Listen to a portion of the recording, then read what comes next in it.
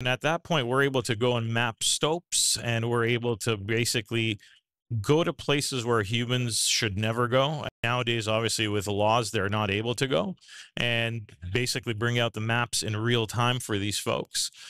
But we're not limited to drones, so you could actually integrate it on quadrupeds and things of the sort. But drones are predominantly what is selling in the marketplace right now, because again, drones are still able to go where humans can't go and or shouldn't go. We're able to do things much quicker. We're able to do things much more accurately.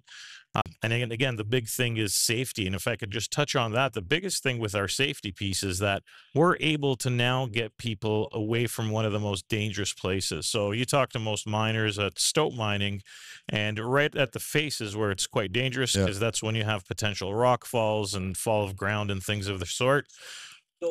We no longer need to have people there. With our drone, you're able to put people 50 meters behind under fully supported ground, under the mesh, and you could run your mission from there. Furthermore, you're able to do it in 3, 4 minutes, whereas historically this process would take 2 to 3 hours, if not 4 hours, with 2 people underground. So we're able to just basically completely take that risk out of it for our miners underground, which is what we want.